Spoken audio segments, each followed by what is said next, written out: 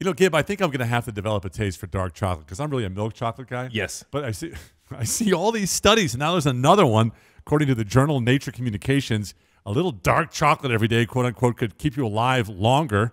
Researchers followed over 50,000 people for over 20 years. Wow. They found that those who consume the most flavonoids on a daily basis were significantly less likely to die from cancer or heart disease. And apparently, dark chocolate has as many flavonoids as strawberries. Yeah, well, I was going to say this. Look, if you can't get yourself to like dark chocolate, I happen to like dark chocolate. And by the way, milk chocolate also has flavonoids and all that stuff in it. The problem is you lose the benefits with the sugar and the dairy, right? So it's kind of a catch-22.